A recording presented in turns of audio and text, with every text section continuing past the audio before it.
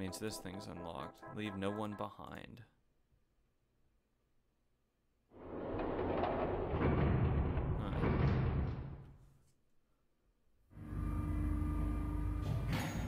I don't remember what we were doing at this point.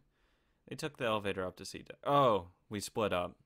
To start to open the doors. That's right. Once there, they headed back toward the main hall and the central staircase. It didn't take them long. Look, it's... Seven and Lotus. They didn't look happy. We've got a problem. Clover is gone. Yeah. What? I remember that. And she was gone, There were yeah. 4 rooms on the other side of door 1. Yep. And I remember all that. Couldn't find her, and then we all went to the... ended up going back here. Junpei and Jun ran to the large hospital room together. Quickly as they could, they searched around and under the beds. And She's not here. No, she isn't. Alright, just in case, we should go take a look in the shower room. Shower room? That's where her brother is. She might have gone to see him. Jun bit her lip. She knew, as Junpei did, that there was only one thing in this to see in the shower room, and it wasn't pleasant. Well, we might as well check, right? This part Let's didn't go. happen. That was when the screwdriver stuck between the door and the Good. frame. We can still get in. We should thank Seven later. Seven's the best. Junpei and Jun slipped through the door and moved down the hallway, and stepped into the shower room.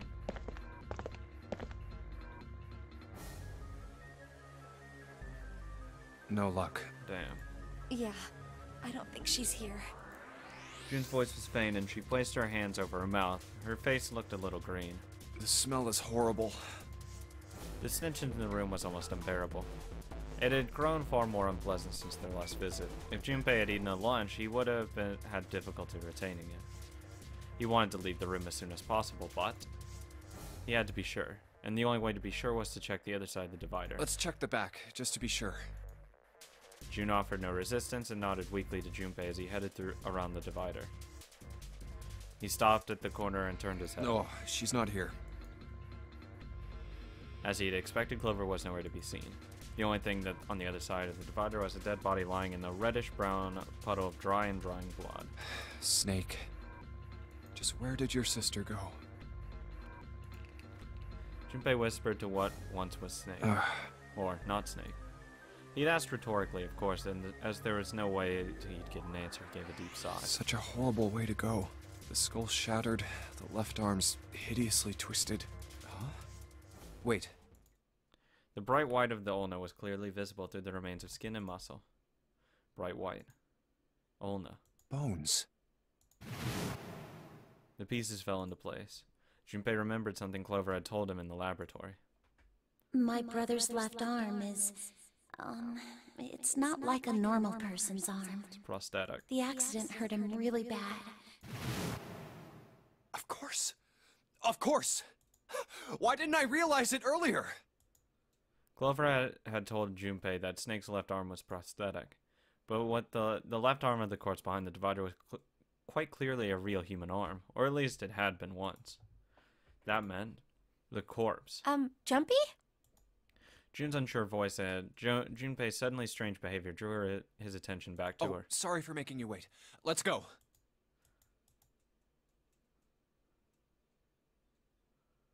Junpei and Jun headed back toward the large hospital room. They stepped through the door and out of the shower room. Gotta find Clover and tell her that's not her brother. That's dead. Down the hallway they went, searching for Clover in every corner. They'd reached the stairs when Seven appeared, breathless and yelling. Junpei! Jun! Where were you guys? Hanging out? He looked pale and his face was drawn. Something terrible had happened. Junpei's breath caught in his throat. Did something happen? Seven drew a shaking hand across his face and gulped down air. Seven, you and Jun, come with me. I need to show you a door. Clover is... Dead. Clover is dead. Not a surprise. Cover it up. Because she knew the truth about her brother. That's why. I found her in the first-class bathroom. Never mind. It's weird. Why is she in the bathroom? In the first-class bathroom at that.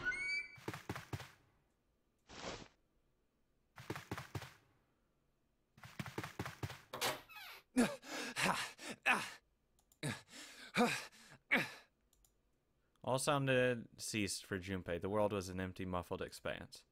Then he began to hear his own breathing. Fuck. June's mouth moved, but he had heard nothing. She tried to move once more, then her energy was gone and she collapsed against the wall. He could have helped her, but he hadn't, and now she was dead. So he stood there, frozen in place. Clover. Clover. Why? Why did this happen? He forced his body to move. Each step like another nail pounded into his heart. Finally, he was in front of her. He knelt and placed 3 fingers against Clover's neck. Dude, there's a pool of blood under her. No pulse, no breath. But she was still warm and her eyes were closed peacefully. It would have been easy to think she was asleep. Easy, that is, were it not for the slowly expanding puddle of blood beneath her.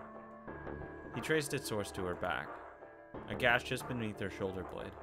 Was the weapon a knife, perhaps? If it was a knife, the killer had taken it when they left. When he closed his eyes, he saw Clover's smile. Clover! Her innocent smile. Her energy. He would never see her smile No way. again. He could have done something. He could have helped her. His stomach twisted itself into a sickening knot. Let's get out of here, June. Junpei lifted a limp June from the floor and carried her from the bathroom.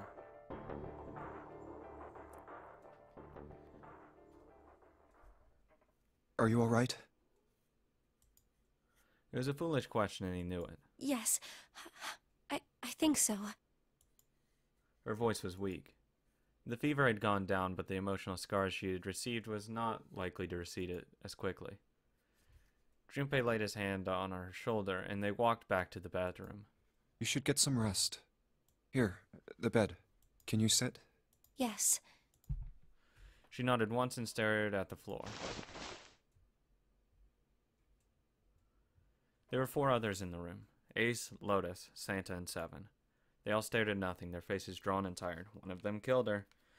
Not Seven, and probably not Lotus. Santa or Ace killed her. After a while, they drifted into the bathroom to see Clover's corpse themselves. Once everyone was back in the bedroom, Junpei walked slowly to the center of it and looked around as the slumped figures gathered. Who was the first to find the body? Me. Seven spoke from behind Junpei. He turned around. Seven's hand was up. Why did you come to this room? To look for Clover. Why else? No shit. I found her body in the bathroom. As soon as I did, I ran outside. I got to the top of the stairs by the casino and yelled as loud as I could. Hey, guys! I found her, but it's bad! She's in the bathroom in the first-class cabin! Come quick! Or something like that. Then I went back to the bathroom. Ace, Santa, and Lotus showed up real soon after that. But I guess you two hadn't heard me or something because you didn't show. So I took off down the stairs to look for you. After that, I mean, you know the rest, right? Exactly. Junpei nodded and closed his eyes. There was one more thing he needed to ask. Seven, there's one more thing I'm worried about. What?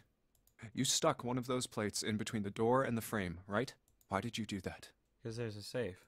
Come on, didn't I already tell you that? I did it so that the door wouldn't lock. So we could come back to this room? Oh. You think I did it? I don't, personally. Well, I don't know. That kind of depends on what you say, doesn't it? For crying out loud. Seven sighed and shook his head. Follow me. There were 2 doors standing next to one another. He opened the one on the right. A closet? Yeah. Seven stepped inside. He stood in front of one of the shelves that filled it and gestured toward a small box. The box was a small metal cube. He looked at Junpei. This is the reason. This safe. We couldn't open it when we were getting through this room. I figured there might be something pretty important in it. I couldn't stop thinking about it. I figured eventually we might figure out what the numbers are for the safe. Mm-hmm. And if we did, I didn't want to screw around with door 5 again. Exactly. So I put the plate in the exit door so we could get back in that way. You get it now? No, it's smart. Yeah. It's really smart. Junpei nodded and looked at the safe. He grabbed the handle and shook it. Figured it wouldn't open. It was locked as it had been when Seven found it. Huh? There was one change, however. This is... Just under the safe was a pile of fine reddish-brown powder. rust. Junpei stared at it, considering. If there's rust here, that means... Has someone opened the safe? She walked in on someone opening the safe. That's why she was killed. Junpei left the closet. Seven followed him back to the bedroom. Huh? It was cold and quiet. No one spoke. They sat frozen in place by shock and grief and fatigue. The room felt tiny and oppressive, and the thick metallic smell of blood filled the room. Junpei turned and headed for the living room. Anything to get out of there. Maybe there's another clue. Anything that might lead us to discover who stabbed Clover. As quickly as they could, they searched around and under the beds and in the corners. His eyes caught the door. The door that led to the passageway, door number 5. Behind this door. The ninth man's body is behind there. Maybe I should have another look at it, just in case. Quietly, he pushed the door open. Ugh. The smell hit him like a blow to the face. Oh, the hell? This smell is... Yeah, still gross. His lungs contracted, unwilling to inhale such fetid air. Acid boiled up from the base of his stomach, churning what little food was there into a violent froth. Oh. Oh.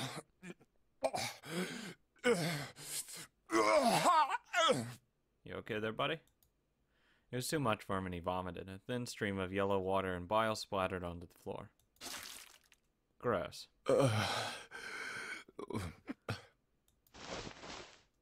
He wiped his mouth weakly and stared at the dead body. Chunks of torn flesh lay in an arc around the body. What remained of its intestines had slid onto the floor. The pool of blood that framed it was half dry, but so thick that it had been taken on a mixture not unlike that of an egg yolk prepared sunny side up. On the floor next to the broken mass of the man's head lay his glasses, cracks spidering across the lenses. Someone took the 9th bracelet. The bloodstains near them had already dried like scabs on the floor. Wait. That was when he noticed. It's gone. His bracelet. It's gone. Someone stole it. It was right next to the glasses. But now, it was gone. The number 9 bracelet was gone. But why? Had someone taken it? He was turning it over and over in his mind when he heard Seven's voice. Huh? Where'd Junpei go? It drifted out to him from the living room. Junpei walked slowly out of the hallway. Oh, there you are. Were you looking for something in the hallway? Yeah. Seven looked up as Junpei entered the room. Yeah. Did you find something? Yeah. He thought for a moment, but before he responded. No, nothing. Technically, it wasn't a lie. He hadn't found anything in a way, and in fact, that was the problem. Something he'd expected to find hadn't been there, the 9th man's bracelet. What's up? Well, I wanted you to take a look at something. Okay. What is it? Seven led Junpei back to the bathroom. Clover. As Clover's corpse came into view, he felt his heart flip and then fall to the bottom of his stomach. Something between a sigh and a groan escaped his lips. What was it you wanted to show me? His voice was hollow and empty. I searched Clover's body again. A real shame. She was stabbed once in the back, probably by a knife or something. And I found this. As he spoke, he moved around Clover's head. He then knelt down and flipped open her right hand. What? It's a note. She was holding a piece of paper. I haven't actually looked at it yet. Didn't want to disturb the crime scene, you know? Basic stuff. Yeah, true. Well, I did borrow one thing. What? He wasn't sure what he meant, but it likely didn't matter. The paper was more important. I'm opening it. Probably her bracelet. He picked it up and carefully opened it. There were 2 sentences written on it. Truth had gone, and truth had gone. Okay. Now truth is asleep in the darkness of the sinister hand. The fuck? What is this? Some kind of secret code? Seven peered over Junpei's shoulder at the note. Junpei stepped away from Clover's body and into the living room. He began to pace, attempting to decode the note. A code. Clearly, the first code was likely the phrase "sinister hand." Sinister hand means the right hand, the left hand. Right? No, that's not right. God damn it. In heraldry, the term sinister was used to refer to the left side of a coat of arms. Well, fuck you too. Or more accurately, it referred to things on the left side of a bearer of a coat of arms. How the fuck am I supposed to know The that? left hand. The left hand. What does the left hand mean? Junpei looked at his own left arm, at the bracelet on his wrist. Does the darkness of the sinister hand have something to do with the bracelet? Probably. He examined the bracelet closely. There's two things sticking out on either side of the face. The left and right sides of the face. Left and right. Left and right. Left and right. Right and left. Right and left. Truth is gone. Truth gone. Truth gone. Maybe those two words. How about reading it aloud? What else could gone and truth mean? How about switching the sentence around? Gone had truth. Yeah, it's not as. I'll just go with that. What else could gone and truth mean? Because the other things don't really make sense. Truth, of course, means something that is correct. Something that's fact. In other words, something that is right. And then gone is left. So right, left, right, left, right, left. So that's what you have to do with the save. That's the combination. You could then safely assume that gone means left. Though, to be fair, that doesn't tell me how far right it has to go. After all, after someone left, they were gone. Exactly. But in this case, they clearly refer to their directional homonyms. Then truth equals right, and gone equals left. Junpei looked at the bracelet again. The left and right of the bracelet. These two things sticking out. So if I... Press them in the following order. Right, left, right, left, right, left. Truth had gone, truth had gone, truth had gone. Right, left, right, left, right, left.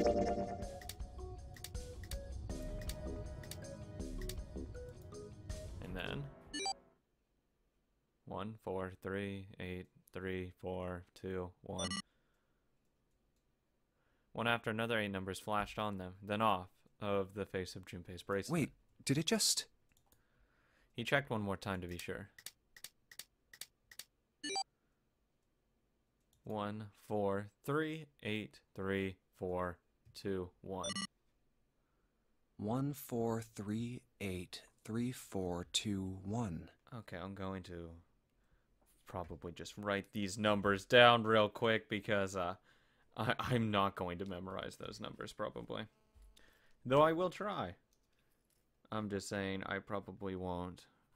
3, 8, 3, 4, 2, 1. Huh? Hey, what are those numbers? No idea. Junpei didn't answer. He couldn't answer. He had no idea what they were either. Besides, he was sure he would forget the numbers in the order they came in if he said anything. 1, 4, 3, 8, 3, 4, 2, 1. 1, 4, 3, 8, 3, 4, 2, 1. Muttering the numbers to himself over and over, Junpei headed toward the bedroom. 1, 4, 3, 8, 3, 4, 2, 1. 1, 4, 3, 8, 3, 4, 2, 1. 1, 4, 3, 8, 3, 4, 2, 1. Okay. 1, 4, 3, 8, 3, 4, 2, 1. 1, 4, 3, 8, 3, 4, 2, 1. Before long, he found himself in front of the safe again. Its lock was the only device he could think of that required a sequence of numbers such as the ones he had just discovered. Besides, someone had opened the safe at least once already. Had Clover come to the bedroom to open it? Junpei slowly dialed the number on the bracelet had given him. 1 to the right. 4 to the left. 4 to the left. 3 to the right. And... Oh. Thank God I didn't actually need it. Oh, thank God. Though I guarantee you that's the code that needs for the coffin as well. Finished. Bingo. I knew it was for this. A small telltale sound of a lock opening. He grabbed the handle and took a deep breath and pulled it out. Oh, is this some sort of note? Inside was a piece of paper. It was roughly the same size as the one Clover had been holding. Let's see. God.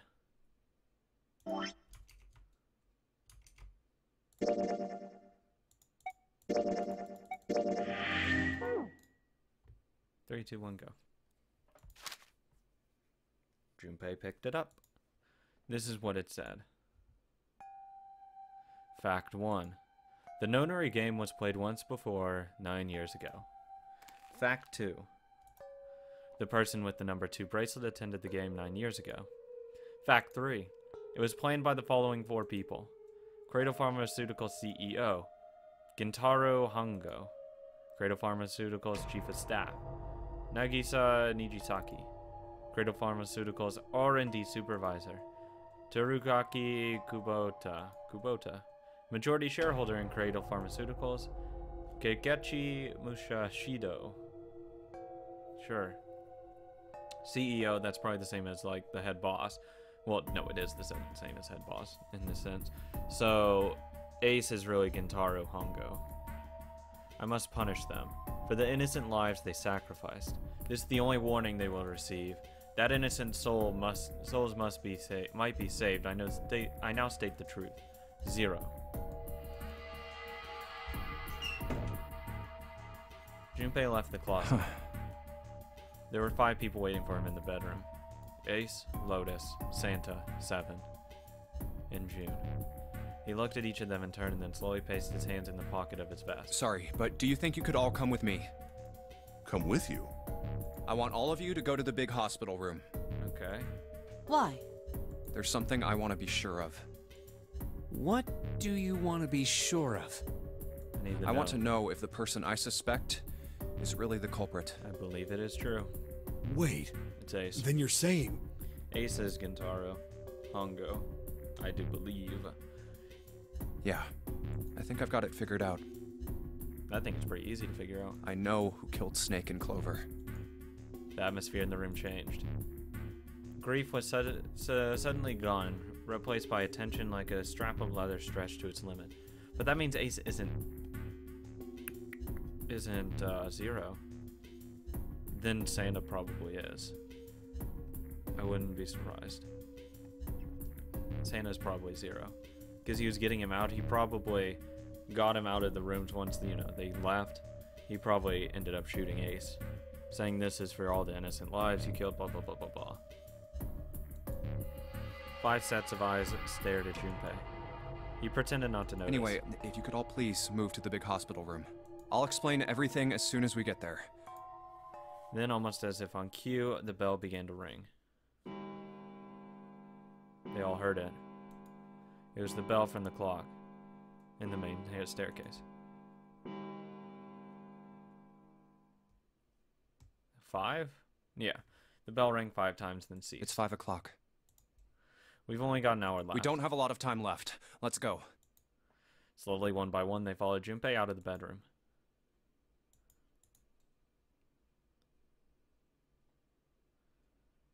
Actually, before we get started, I was hoping you could do something for me. Junpei stopped in front of the door 3 and turned around. Ace, 7, and Lotus, could you please place your palms on the red? Hmm? Huh. Huh? Why? If we need to get to the shower room, why don't we just... No, we're not going inside. Once you've authenticated, step away from the door. Why? Please, just do it. Or perhaps you don't want to know who killed Snake and Clover. The fuck does this have to do with anything? Junpei's implication was clear, and 7 understood perfectly. Fine. What about you, Ace? Lotus? I mean, there's no point in not doing it. Very well. Sure. Huh. Quickly, they pressed their palms onto the red. Once they had finished, they stepped away from the door as Junpei had instructed. 3 asterisks shown from the red's display panel. I have this idea. I don't think this device responds to a hand placed on it. It instead reacts to a bracelet being brought close. You don't actually need a hand. Junpei approached it and held his bracelet over the scanner. He made quite sure he didn't place his palm on it and instead only brought his bracelet near it. The 4th asterisk appeared. I knew it. Just as Junpei had expected. It was possible to authenticate without placing one's palm on the red, so as long as the bracelet was brought near it. Junpei pulled the lever down.